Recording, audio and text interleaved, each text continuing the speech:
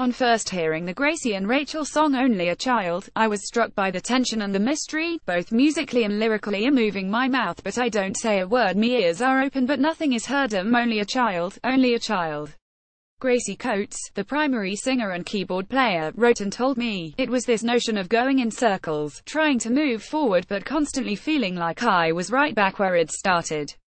Along with Rachel Ruggles on a violin, processed through various pedals, the two Berkeley, California high school friends, now New York loftmates, have made one of my favorite albums of 2017.